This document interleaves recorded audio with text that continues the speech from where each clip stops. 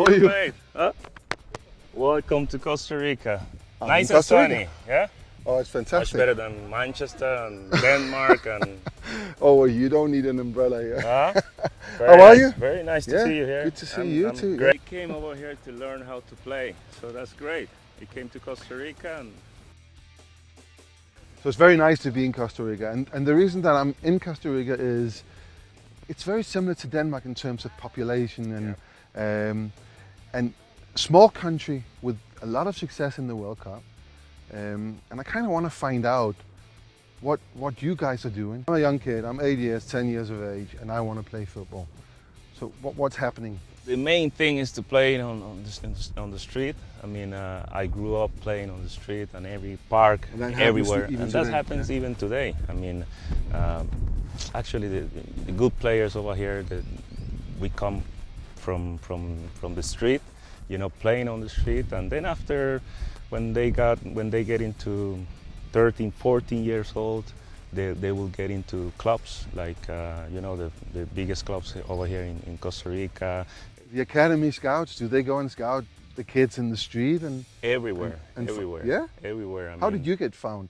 I played on the street as well, and then I was in a small academy. And then from what age? From well, I was there since I was 6 till 12-year-old. Yeah, but mainly only Saturdays. What is that? We only practice only Saturdays, and every day is just playing on the street. When you are playing against, I don't know, in a small place, 10v10 or 15v15, you will manage how to, you know, be creative. It's like history repeats itself. Costa Rica qualified again for the 2018 World Cup in Russia. Again, for me, they're in the group of death. For me, the most difficult group of the lot. It is. Up against Serbia, Switzerland, and the mighty Brazil. Again, yeah, it's the third time in what is 4 World Cups. That will be, yeah. Well.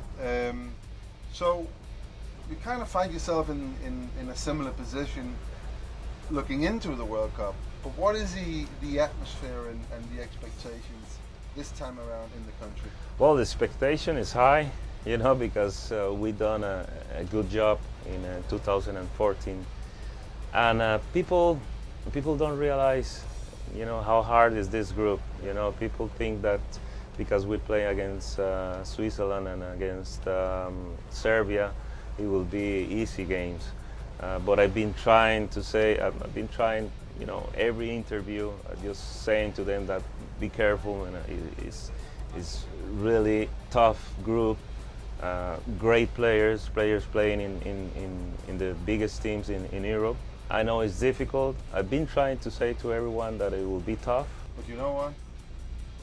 It's called challenges, and I think every country going into the World Cup will feel they have those kind of challenges.